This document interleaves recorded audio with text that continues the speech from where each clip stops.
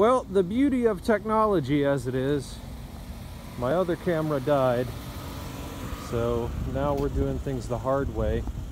Apparently I missed the entire procedure of how to get into this vehicle with no power, so I'm just gonna quickly go through it. On the back of your key fob here, you've got a little secret fob that if you press down, which is hard to do with one hand, a little key comes out right there. And then you will take that little key and up under the door handle, you're gonna see a little key slot. I don't know if you can see it there or not, but there's a little key slot, and you're gonna put your key in there, turn it to the left, you'll feel it click, and then you have to pull the key out and let the handle shut. What that'll do is open up the car.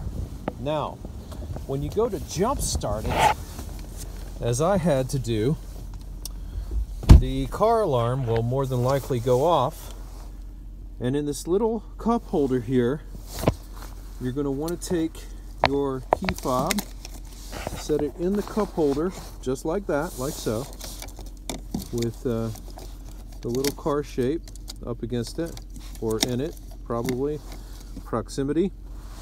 And over here with the ignition, you're gonna turn the ignition twice, and it will reset the vehicle and allow you to start it up, and you'll be good to go. So that's the basic procedure you missed. Jump starting, it's very simple. You just pop the hood, put it on the posts, and you're ready to go. You're gonna put it into drive, and then take it to the tow truck to be loaded up and get out of the airport. So that's that, everyone. $90 to get this thing out of the garage and to the truck. But you know,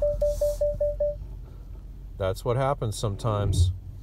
Thanks for watching. That is how you get your Porsche Cayenne that's dead powered up and out of the way and whatever you need it to do. Have a good day.